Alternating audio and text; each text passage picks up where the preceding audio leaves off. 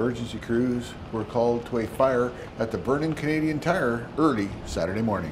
The fire has been deemed suspicious and the RCMP is now investigating.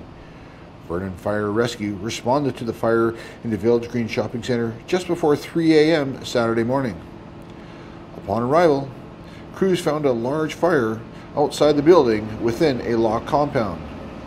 Initial crews on scene knocked the fire down quickly and then gained access inside the building to confirm the extension to the structure was extinguished.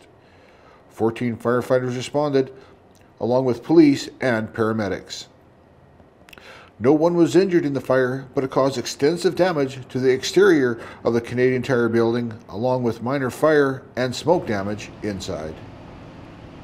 While the fire has been deemed suspicious, city officials did not say how the fire is believed to have started. For Castanet News, I'm Darren Hatchie in Vernon.